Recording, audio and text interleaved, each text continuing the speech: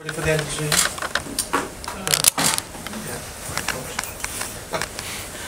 Can I just check with you first of all, how's everybody looking injury-wise? Have you any to report?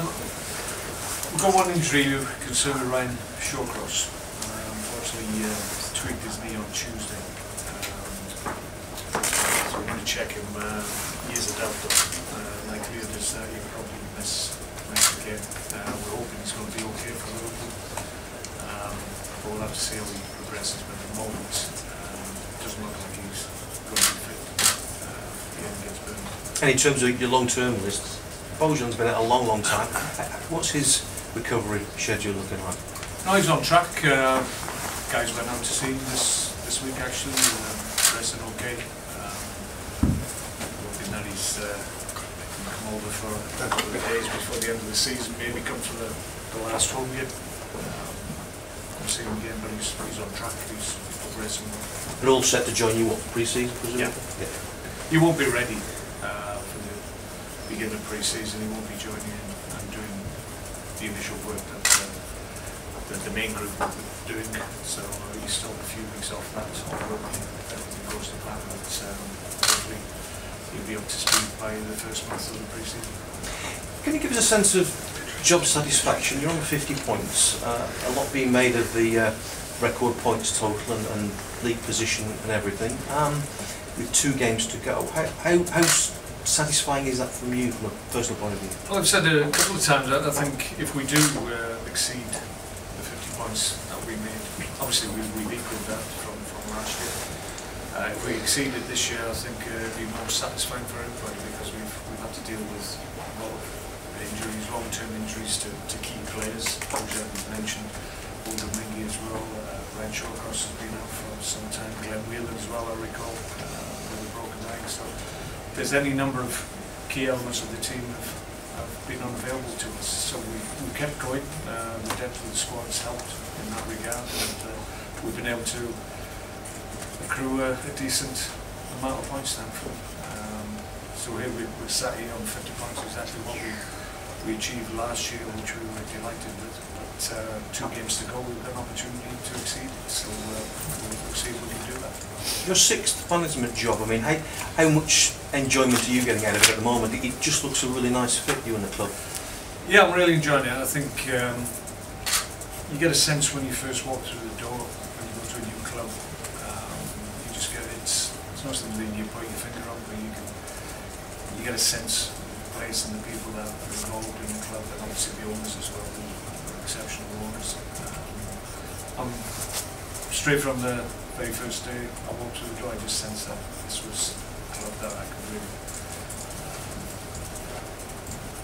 get into, get a bond with, have empathy with, and it's always dependent on the results you get, obviously, but I just felt with the people that were here would give me an opportunity really just to integrate and progress here. So thankfully the last 2 years have been really enjoyable in that regard. I suppose it begs the question, where next in terms of the next level? What's the target from here on in? Well, the initial target was to be a top 10 Premier League club. If there's a couple more points on the board, I think we'll retain that for the second year run. So that suggests that's something that we're capable of on a regular basis now. Top 10 finishes are difficult in the Premier League, but hopefully we'll be able to do it for the second time next year. We'll try and do it once again, and then maybe if you get a decent run, you can find yourself in high positions like Southampton this year. Swansea have done very well as well. So those are the type of clubs that we're in and around. So we'll have to work hard again next year to obtain it, but I just sense that's where we're at the moment, and keep progressing. If we invest in the squad and the quality of the squad, then we can continue to progress, I think. There will come a point in the future, I think we all understand that we may find it difficult to go any higher, but I don't think we're at that point at the moment. Do you have to have dreams of maybe Europa League? I mean, a lot of people seem reluctant to sort of admit that they'd fancy the Europa League, but I mean, has that got to be a long-term target for you? Yeah, I'd love to take this club into Europe if we can do that. I think that shows how we're progressing. progressing, we're still going in the right direction. That's an obvious target for us. People will suggest, well, once you're qualified, then there's a burden, but it's a burden we take on with pleasure, because I know this club has had great memories of the last time we've been here. They really enjoyed the experience, and I think everybody here would be delighted if in the future we could attain that. So it's something that we won't shy away from. We won't try and avoid it at all costs. There would be demands on the playing group and the club itself, but I think it's certainly something that we should strive to try and achieve, and if we do it, then you try, once you're into it, you try and win it. You talk about investment. I guess that involves long conversations with your chairman. How much backing do you foresee getting from him in the next few weeks? Because I guess finishing encouragingly high in the Premier League gives you a good hand in the transfer market. Yeah, I think we're having conversations as we speak with players, agents, representatives, and at the moment they seem to be progressing well. So we're quite encouraged by the initial conversations that we're having. Obviously, it's not easy to get players over the line, and all the conversations have to take place, and everything has to be right in terms of the finance. Obviously is the obvious one, but the opportunity that we can present to players, and the option that we are as a Premier League club now. I think that's changed. I think we're viewed in a different light now. I think a lot of representatives of players view us as a viable option now. I think that's encouraging, because that makes the pool of players that potentially could become Stoke players becomes bigger. So we've got more choice, and more varied choice than possibly we've had in the past. So we'll exploit that, hopefully, and then bring the right players in. In an ideal world, do you have a number of new players in mind? Difficult to say. I think from my point of view, it's about having a number of players that, even if you never get exactly what you want, or as many as you feel you want. It's very difficult to do that. It's an exceptional year if you do manage it. In my experience, very few occasions I've been able to get every target that I wanted before the season starts. But if we do the work that we need to do, then and we've made sure that all the targets that we go for are A targets, rather than going from an A target to a B target, because the A target isn't available, then we'll be fine. I think it's important that we go for the quality that we need, quality that can maybe push straight into the first 11, and we invest in the top end, and the depth of squad that we have will still be strong. You're looking to do your business early? Is that what's an ideally, yeah. I think I would prefer that. But as I say, it's not easy to do that. Some of the better deals I've done in the past have been right in the last minutes of windows. So you have to wait sometimes for the ones that you want. But if you can get them done early and in the building, ready to go, July the 3rd when we come back, then we'll be delighted. That's the incoming possibilities. What about outgoing? A lot of speculation about Asmir. Can you give us an update on his situation? Nothing's changed. I think I've mentioned it on numerous occasions. The plan is to sit down with Asmir and his people at the end of the season and an honest discussion, and see where that takes us. My view on it hasn't changed. I want Asmir to stay here. I feel we can offer him a good platform, and we're a good option for both players now, including Asmir. He's been outstanding in his time here. We want that to continue.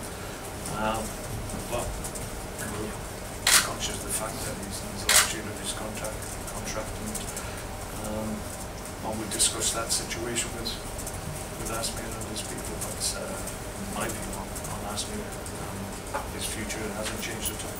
Are financial demands an issue?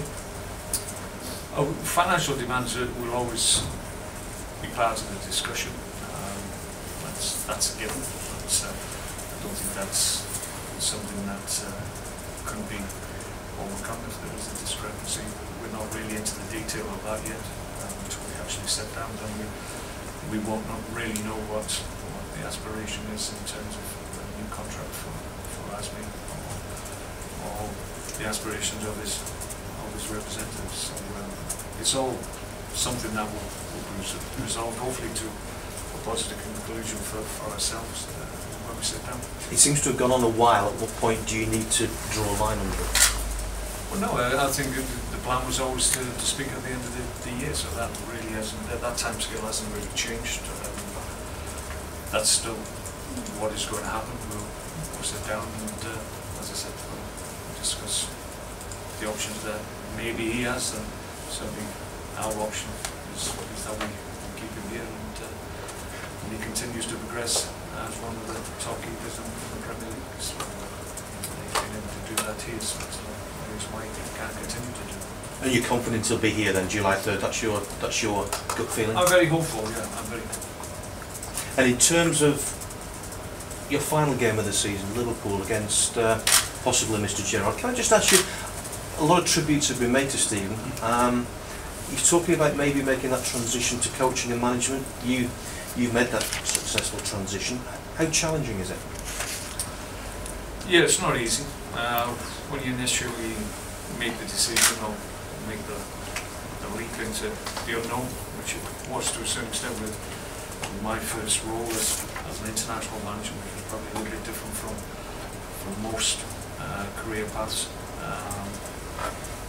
But I would suggest just go for it. He will have opportunities. It's about making sure you pick the right one.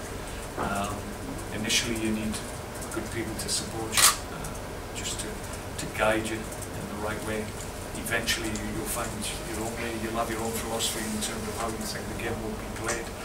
It's about being able to get that across, and while you get gaining an understanding of what you need to be successful as a manager, then you need good people around you just to support you and make sure that you go in the right direction. But there seems to be a huge pool of experience that he can delve in. He's got fantastic people that he's worked with as well who can mentor and help him along the way. So in terms of the advantages that he has in comparison to maybe other guys who are trying to find their way, then obviously he's got a foot in the door. But you have to be mindful of the fact you can be a great player, but then when you do become a coach manager, then players will give you a little bit of leeway, but eventually they want to understand that you can tell them things and help them and enable them to become better players and better people. So that's the key, understanding what players demand and what they want from you as a coach and a manager. And is it difficult to get used to the fact that you can't cross that white line and get involved? Because I mean, you seem to still kick every ball.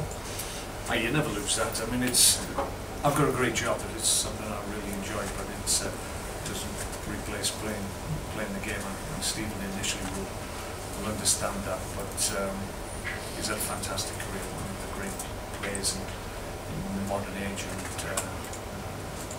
no doubt with his standing at Liverpool, you can certainly see him having a role there in the future. I think Liverpool, I want to tell him what to do, but if I was part of the Liverpool operation, I would be looking at ways and means to involve Stephen in the future.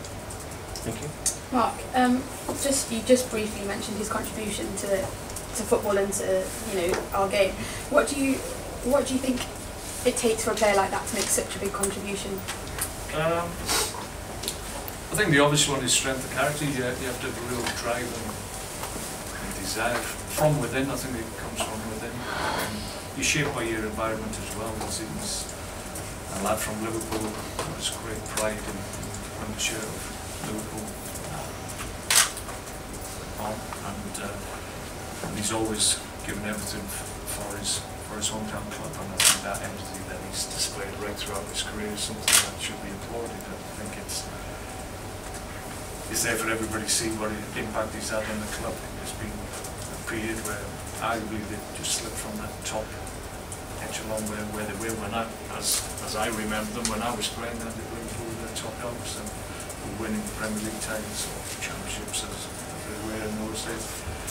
So it's been a long time since we won the Premier League, but along the way they've still picked up trophies, and Stephen's been a huge part of that. And for the most part he's been a defining character and the one that's really pushed trophies towards Liverpool in the past.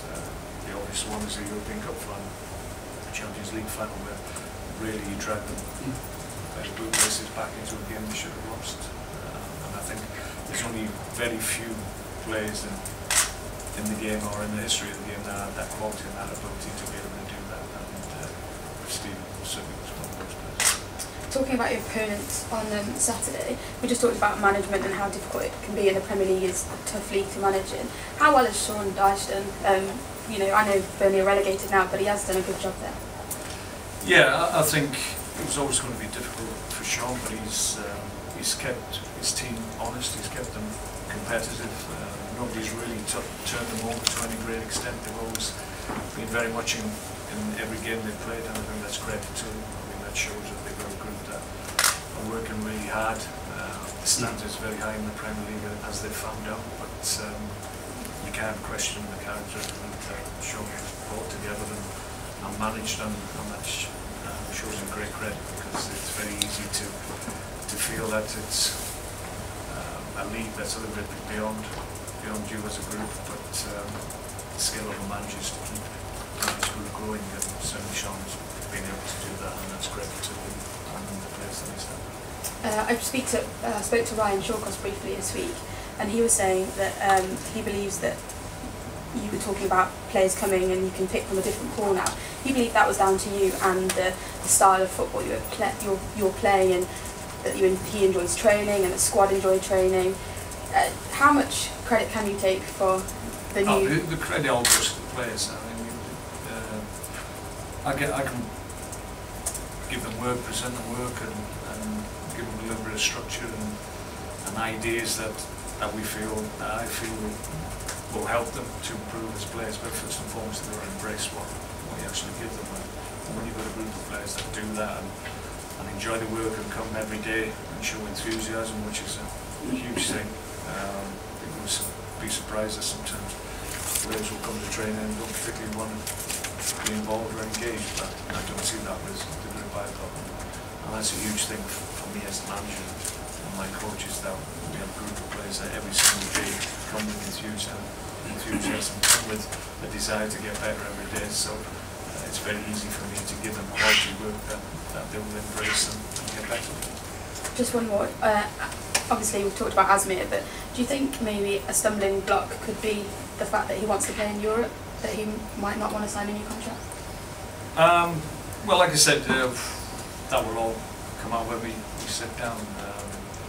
At the moment we can't offer that, but the intention hopefully in the future is that we'll be able to do that. So I understand players will always have ambitions, and there's nothing wrong with that. I'd encourage it, but I think it's fair to say we can offer a lot of the things that top players want in this day and age. So I'm sure as we and his representatives will be thinking long and hard about the options that they have and the options that we're offering. Is Asmir available for selection after his operation this week? Yes. Mark, I was going to say, sparkling performance against Spurs, and he said after the game he didn't want to highlight any particular performances, but Mark Muniesa was particularly impressive in defence. Is he a long-term solution for any problems you might have in the back four? I've been really pleased with Mark since he's walked through the door. He's a guy who's got a great character.